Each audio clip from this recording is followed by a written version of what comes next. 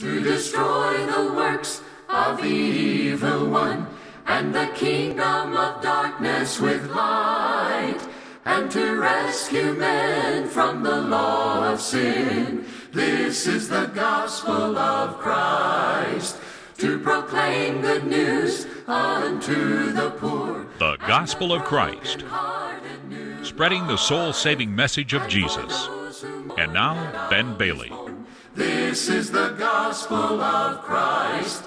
Beware, brethren, lest there be in any of you an evil heart of unbelief in departing from the living God, but exhort or encourage one another while it is called today, lest we be hardened through the deceitfulness of sin. The Hebrew writer in Hebrews 3, verses 12 and 13, encourages fellow Christians with a Hebrew background to not give up on Christ and go back to the old way of life. And friend, as we think today about the book of Hebrews, that encouragement is so powerful for every child of God who has come out of a past life in sin, and all of us have, Romans 3 verse 23, not to go back. Don't give up on Christ. Keep pressing forward. Go toward the prize, is the powerful message of the book of Hebrews. And so we're so glad that you've joined us for our study together in the Word of God. We want to encourage you to take just a moment to find your Bible and get it handy as we're going to study together in the book of Hebrews from the Word of God. As always, today's lessons are being brought to you by members and congregations of the Lord's Church. The Lord's Church in your area, the Church of Christ, would love for you to stop by and visit their assembly on Sunday or Wednesday. They'd be more than happy to have you as their guest. If you've got a Bible question, you'd like to know more about the church or God's plan of salvation or whatever it may be, friend, there are people there who would love to sit down and study the Word of God with you, and you'll find people who love God and who are concerned about souls.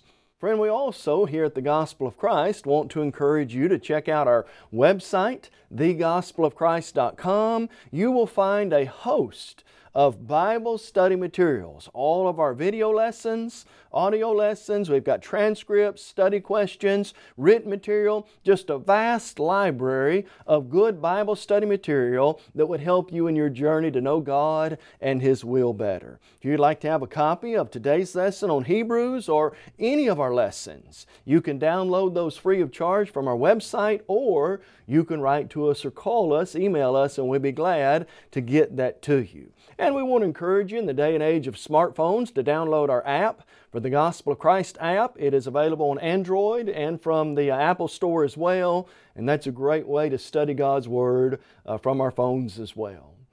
Again, we're glad that you've joined us. Hope you've got your Bible handy. And let's begin thinking about the book of Hebrews together. What is Hebrews all about?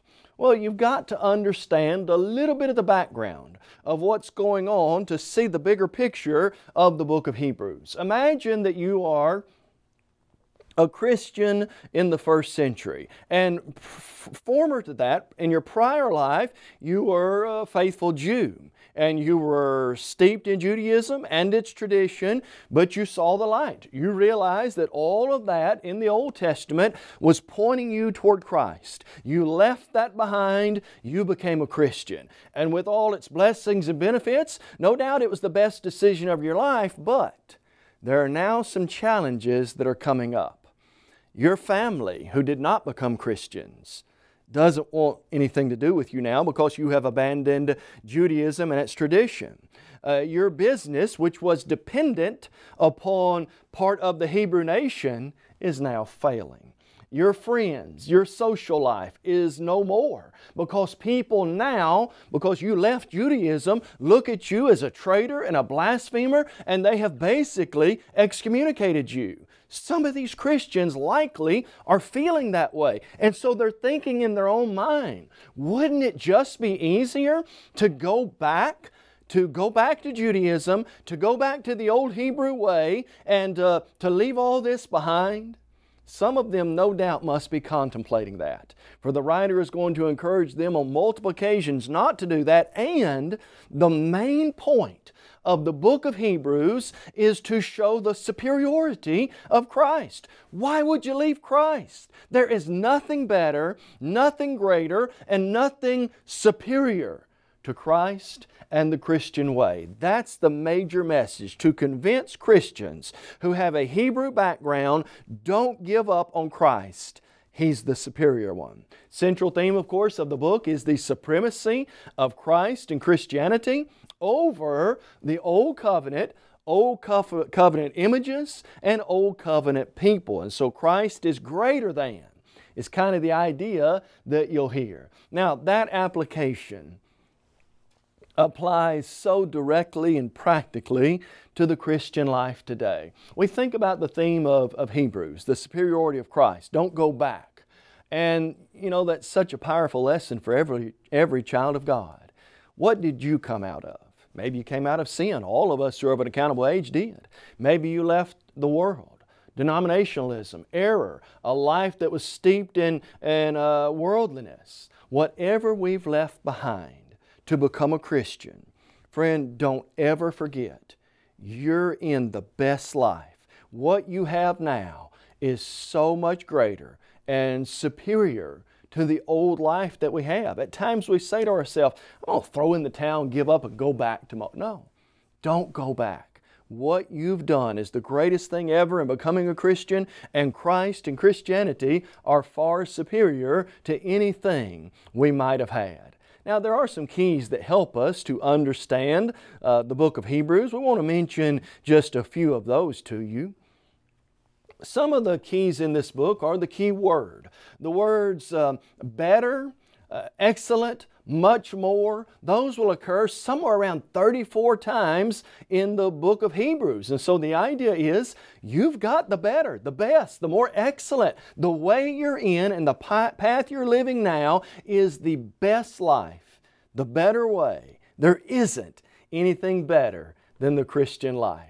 Key verse, Hebrews 3, verse 12 and 13. The Hebrew writer says, beware, take heed, brethren, lest there be any of you an evil heart of unbelief in departing. There's that picture of them going back, in departing from the living God. Instead of doing that, encourage one another, exhort one another daily while it is called today, lest we be hardened through the deceitfulness of sin. And so, key idea is don't go back, don't give up, encourage one another every day. Now, one of the key phrases that you'll find throughout the book of Hebrews, and especially like in chapter 11, is that phrase, by faith. And it means by faithfulness, by perseverance. Again, the idea of by not giving up, by continuing to trust in God, we can overcome and have the good life as God wants us to.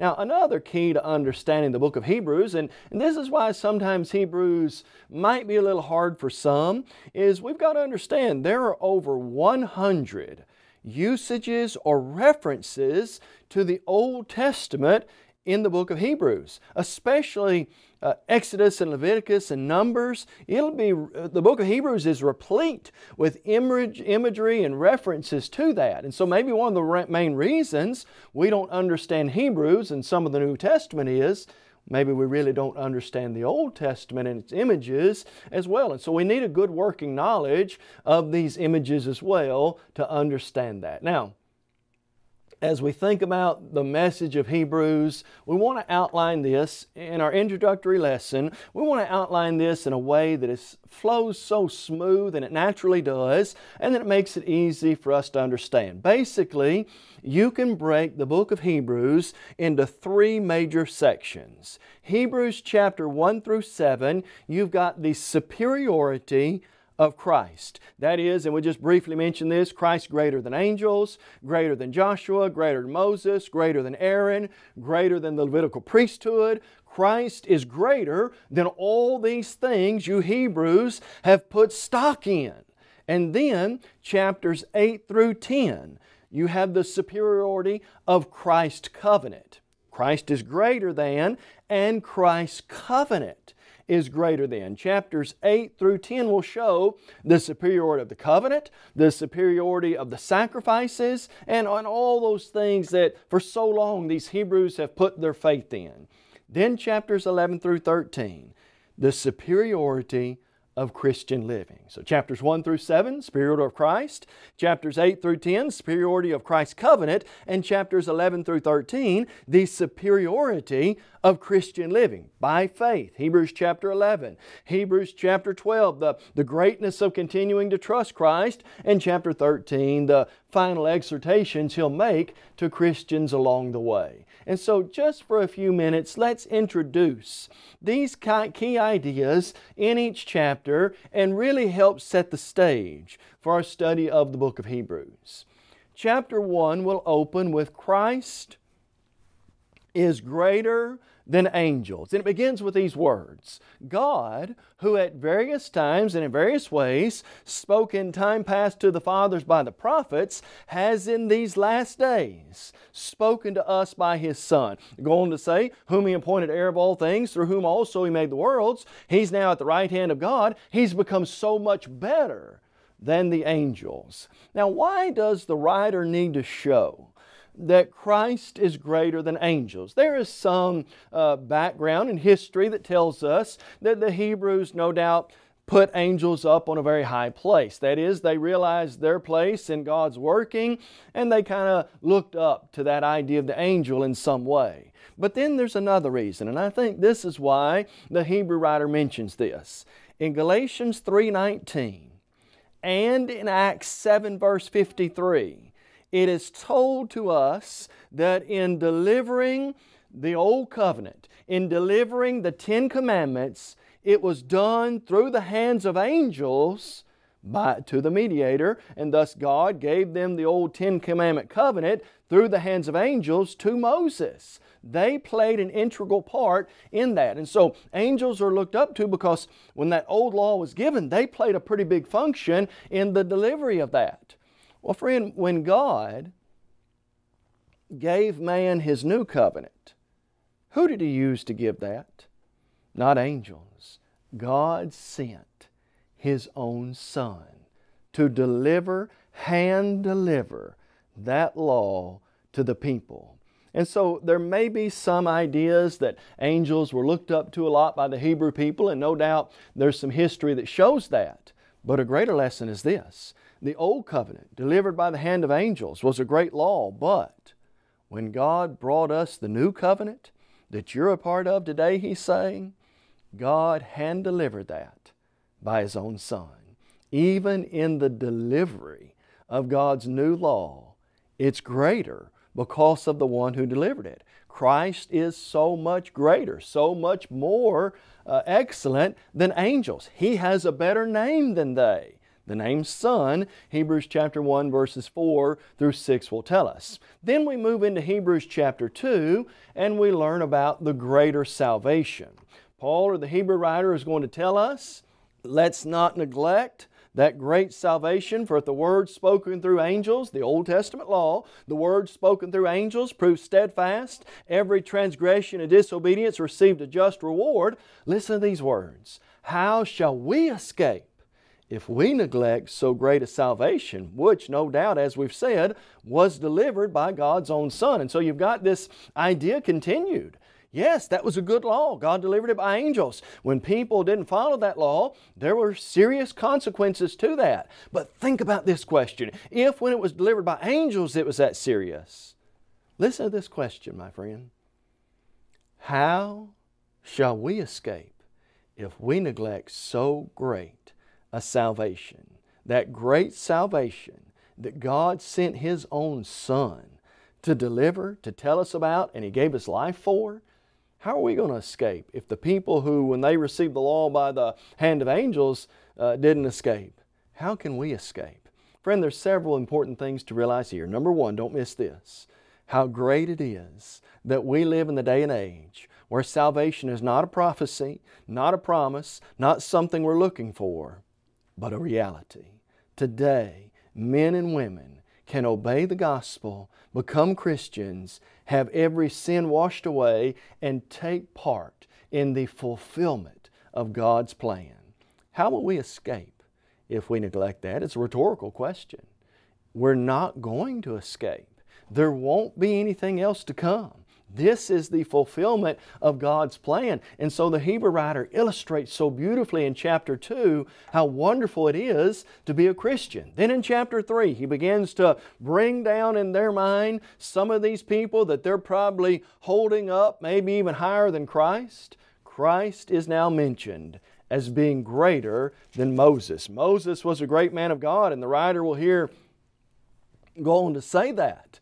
But we have a high priest, Jesus Christ, who is much greater. Moses was a great servant in the house of God. Christ, as a son over His house, the Hebrew writer will say, whose house you are if you continue faithful to the end. Yes, Moses was a good servant of God, took the Ten Commandments to the people. He opened the Red Sea. God opened the Red Sea.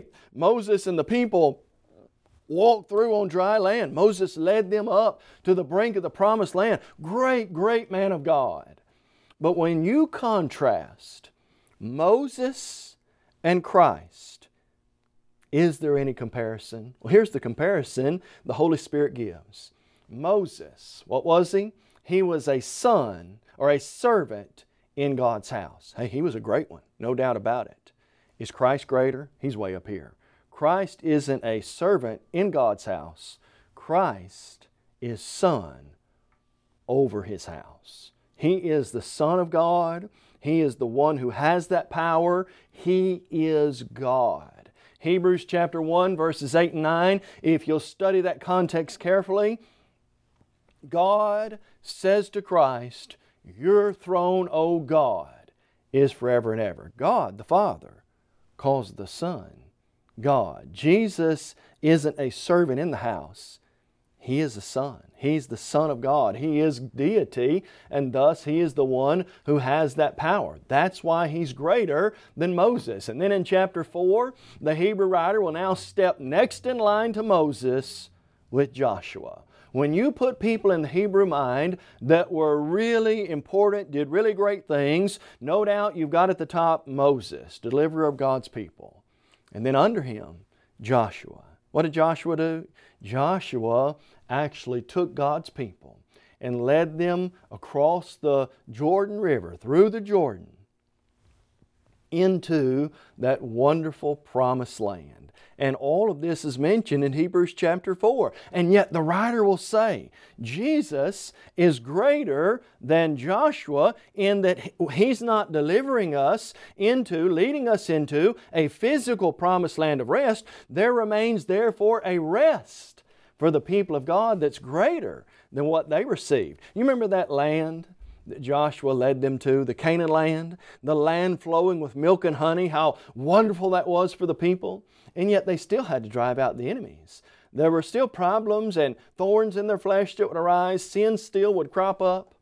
Here's what the writer will say in Hebrews 4 verse 9. There remains therefore today, as he's writing to Christians, he says, there remains therefore a rest for the people of God. Christ is greater than Joshua because He's not leading us to a physical land promised rest. He's leading us to the heavenly rest. Jesus said this, I go to prepare a place for you. And if I go to prepare a place for you, I will come again and receive you to myself, that where I am, there you may be also. Jesus promised His people, in my Father's house are many mansions. Were it not so, I would have told you. Jesus is leading us toward that heavenly rest. How much greater that is than Joshua and the physical rest there. Then in chapter 5, of the book of Hebrews, as we follow this theme down, we now have mention of Aaron. And Aaron, Moses' brother, was a great man of God, but in chapter 5, we're going to learn that Christ is greater than Aaron, and by default, greater than the Aaronic or Levitical priesthood. And so in chapter 5, he begins to talk about Aaron, Christ being greater than Aaron, His priesthood being better. He brings up the name Melchizedek. But as he does, he begins to realize some of these people are not ready to receive it. And so in Hebrews chapter 5, verses 12 following, we've got one of the strongest rebukes in the Bible, where the Hebrew writer says, I wanted to feed you with meat, but you were not ready for it. You still need the milk of the Word. And so he takes a moment in the midst of this discussion to encourage them to go on to maturity and perfection, which is what Hebrews chapter 6 is all about. Them growing and going on to perfection and not staying stagnant. Then in chapter 7, the Hebrew writer is going to pick up with this argument, Christ is greater than Aaron, and by default, Christ is greater than the Levites. This is such an important argument, and he's going to use Melchizedek as the priesthood of Christ. We go back to Genesis 15, and Melchizedek was king of Salem, priest of God there, it is told to us, and yet he wasn't of that Levitical lineage. No father or mother. His parents were not Levites. He didn't have a set time he could begin, set time he could end. His days did not end is the idea. And so Christ is greater than the Levitical priesthood and Aaron because He's of the priesthood of Melchizedek. That is, divinely appointed by God. And He remains a priest. He is in that state as well. And so what a wonderful picture there of the priesthood of Christ and how that Christ is greater than that Levitical system. And friend, chapter 7 kind of brings this to a climax when he talks about the Levites, because if Christ is a priest of a different order and He's greater than the Levites, then that whole system is no more. Why would you want to go back? Here's what he's saying. Why would you want to go back to a system that is inferior? Why would you want to go back to a system that could never really take away sin? A system that didn't have a complete answer for the sin problem when there is a sacrifice and there is a priest who can completely remove it. Hebrews 7 verse 25 and 26 clearly tells us why Christ is greater. Listen to these words. Hebrews 7 verse 25 and 26. Therefore He, Jesus, is able to save to the uttermost those who come to God through Him, since He ever lives to make intercession for them.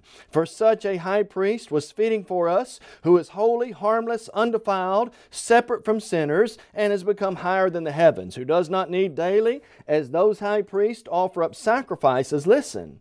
First for His own sins, then for His people. This He did once for all when He offered up Himself. Why would you go back to a system that can't fix the problem, the remedy? Why would you go back to that which is no more when you've got something so much greater? And so that's what He's trying to help these people to see. Chapter 8, He'll talk about the greater covenant. It's a greater covenant built on greater promises, and it's what was prophesied in Jeremiah chapter 31, verses 31 through 34. And so the covenant is greater. There is a greater tabernacle, that being the church of the Lord Jesus Christ, and ultimately there is a greater sacrifice. Friend, don't you know this had to resonate with every Hebrew who had made a sin sacrifice? I want you to think about what happened under the book of Leviticus. Let's say I'm a Jew, I'm a Hebrew, I'm living under the Ten Commandment law,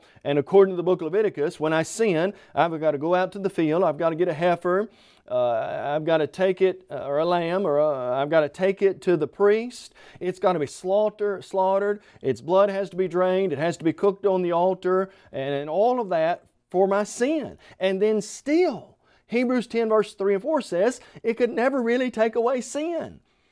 You've done that in your life. You know how bloody, how gruesome of event that is. You realize the penalty of sin.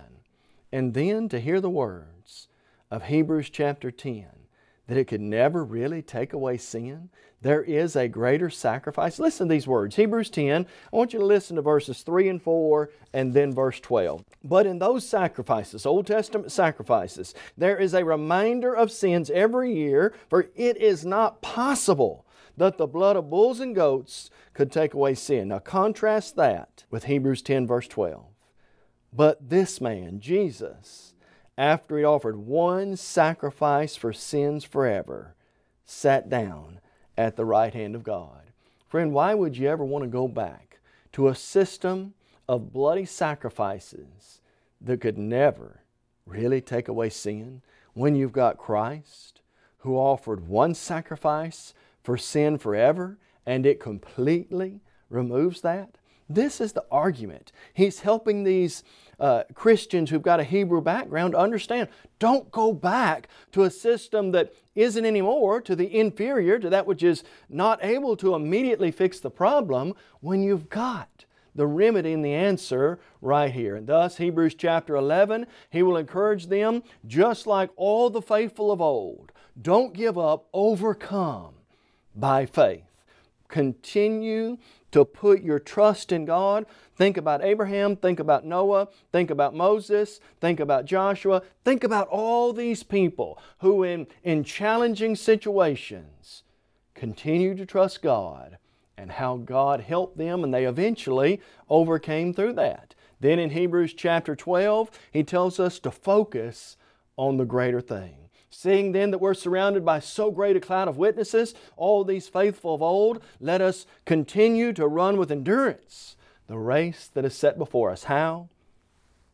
Looking to Jesus, the author and the finisher of our faith, who for the joy set before Him endured the cross, despising the shame, and is sat down at the right hand of God. Basically, he says to these Christians, don't take your eyes off of Christ. Keep looking to Jesus. Keep your gaze and your focus where it needs to be. Don't listen to all the talk around you.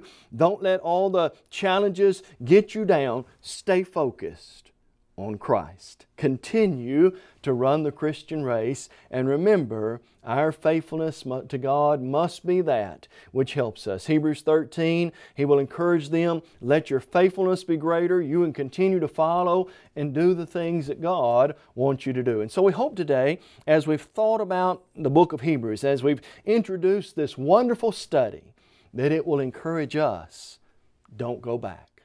Whether it be the world, whether it be sin, whether it be denominationalism, whatever we've come out of to become a Christian. Oh, there are days where it may feel like it'd be more comfortable to go back to that. No.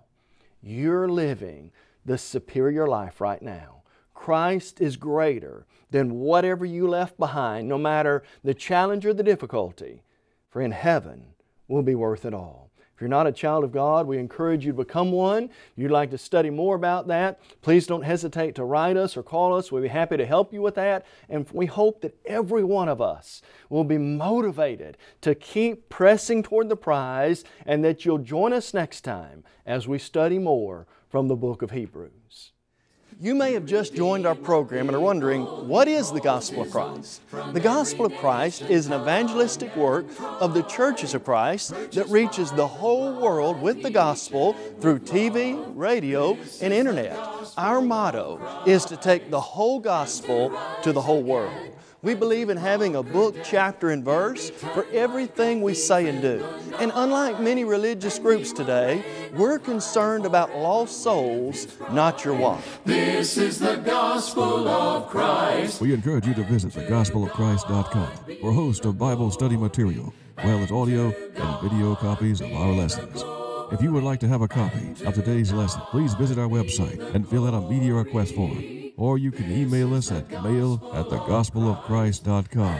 Call us toll-free at 1-855-458-3905. Or write to us at P.O. Box 788, McMinnville, Tennessee, 37111. The gospel of Christ.